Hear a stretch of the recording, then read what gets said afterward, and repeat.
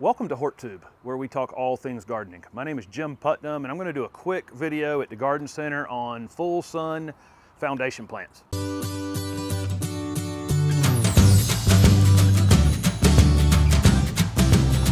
It's very sunny out today, so these yellow plants are going to seem even brighter than they normally are. This is a variegated Abelia. These have become very popular. There's a lot of varieties. There's kaleidoscope and confetti and several others. It seems like every time somebody sees one that has a slightly different variegation, they run out and patent it very quickly. But they are great plants, and they're easy to keep in that 2 to 3 foot tall range. They will get a little wider than that, maybe 3 to 4 feet. I've got some gold mound Spireas, which are just leafing out. These actually lose their leaves in the wintertime, but as long as you have an evergreen backdrop to them, they're fantastic. They're one of the last things that lose their leaves. They get the great fall color, extremely cold hardy, grow practically all the way to Canada, and they'll bloom in a few weeks. The flower's a pinkish cluster. It really doesn't show up that well in the foliage. It's really more of a foliage plant than a flowering plant. I've got some soft touch hollies. Soft touch hollies are probably become the most popular low growing Japanese hollies. They're very, very easy to keep, 2 foot tall and maybe 2 to 3 feet in width.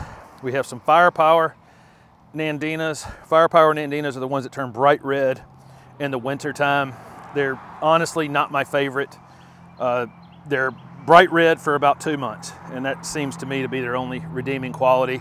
I really prefer this one back here called Harbor Dwarf, and I have several other varieties as well, but we sell a lot of firepower Nandina. A lot of people do like the fact that they turn red for that 60 days or so. This is a plant right here I used on my own foundation, which is a Carissa holly. Perfect little 3 to 4 foot tall dome, maybe 3 to 4 foot wide as well. Really indestructible, very easy. It does poke you a little bit, but you really don't ever have to prune it, so it doesn't really matter. It doesn't berry like the other hollies. You'll occasionally see a berry or two on it, but it's not what it's for. It's just me a shiny, evergreen, low growing dome. Here's some dwarf Yopon hollies, Yopon hollies are actually native. This is a dwarf Yopon. Perfect little low dome. This plant will grow anywhere, sun, shade, deer won't eat it. It's a great plant, and if you think you're not a very good gardener, this is a plant for you. And really, this should be the test. If you kill a dwarf Yopon holly, you should probably change hobbies. We've got Daruma loropetalum. This is a dwarf loropetalum. This one only gets 2.5, maybe 3.5 foot tall and a little wider than tall. Loropetalum have really changed since I've been in this business. They used to all get 25 feet tall, and now we actually have a prostrate one that grows flat to the ground. But Daruma is very, very popular, and it's not patented, so you don't have to mortgage your house to actually buy them. This is Hugendorn holly here. I did a video on these. You'll want to watch that one. This is absolutely one of my favorite low growing Japanese hollies.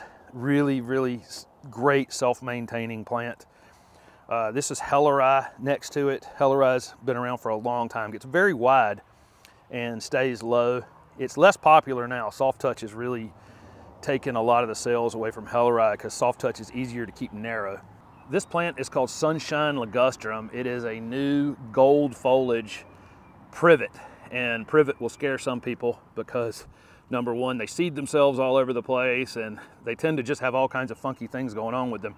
This plant is fantastic. It's actually a sterile variety, so it won't seed itself, and it's gold like this all the time. It does require some occasional pruning on it to keep the best gold foliage. It can actually reach head high, but it's really super easy to keep this plant 3 or 4 feet in height. Can't keep this plant in now. This plant sells like crazy. It is the brightest yellow foliage in the spring of any plant. We've got some ruby loropetalum, which this one will get 6 to 8 feet tall, but it's pretty easy to keep it in the 4 to 5 foot range over a long period of time. So if you have a wall that doesn't have windows, this is a great choice. I think it always has the best foliage on it because it's green in the middle. Some people want them purple throughout, but the two-tone appearance of ruby is fantastic. It's got this purple with that green together. And then of course it gets the pink flowers twice a year as well. Got Japanese boxwoods. You know, these are gonna get could probably get 6 feet over time, but slow growing, so they're super, super easy to keep, much smaller than that. And if you have deer, you definitely wanna use boxwoods instead of hollies. These are compacta hollies. This is what everybody calls boxwoods now because all the builders use them because they're much less expensive than boxwoods. So this is what's on most of the foundations on new houses is compacta hollies. Here's some frost-proof gardenias. This plant may be our best-selling plant overall. It's a perfect little 3 to 4 foot dome. It'll flower here in a few weeks. It's actually budded up now in early April. Usually flowers around the 1st of May. This is crimson fire loropetalum. This is the one I was talking about that's basically prostrate. This is an amazing little plant. You can keep this plant probably less than 2 feet tall permanently, maybe 3 foot in width. Great plant, a pinkish red flower on it. It's a much redder flower than most of the other varieties that are pink. This is Climb's hardy gardenia.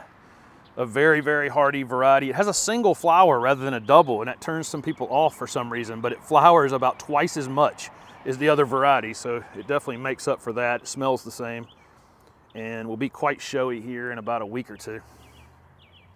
Here's some gold mop cypress down here. These can eventually reach 8 feet in height, but are extremely slow growing, and most people can easily maintain these in the 3 to 4 foot height range. This is Globosa Nana Cryptomeria. This is a perfect little round ball. Didn't have to prune this at all to make this happen. It eventually become a 4 foot round ball if you let it. Pretty easy to shear this plant and keep it 3 by 3. Here's some Viburnum tinus, which bloomed a couple weeks ago. I think I've talked about this in another video. We'll get some late winter damage on it sometimes, but it's a great foundation plant. This to me is really the ultimate foundation plant. This is Eleanor Tabor Indian Hawthorn. Unfortunately, zone 7 is about as high as it goes up to, but zone 7 to 9, this is just such a great plant. These pink flowers on it right now. It'll have purple berries on it later. A lot of the Indian hawthorns have foliar disease issues, and this one's very, very resistant to it. This is Silver King euonymus, has a white variegation on the edge of the leaf. Will end up quite tall, but narrow, so it's great on the corner or a place along the side of a window. And this is Golden euonymus, which is similar to that Silver King, except for it has yellow rather than the off-white variegation. So that's a few choices for full sun foundations. I'll cover some shade plants for foundations in another video. And I'm also going to try at some point to separate. This one will grow in zone 5, this one will grow in zone 6, this one will grow in zone 7. I'm gonna lay them out on the parking lot in a couple weeks, and that way folks in the different zones can see the foundation plants that are just for your particular zone. Thanks for watching.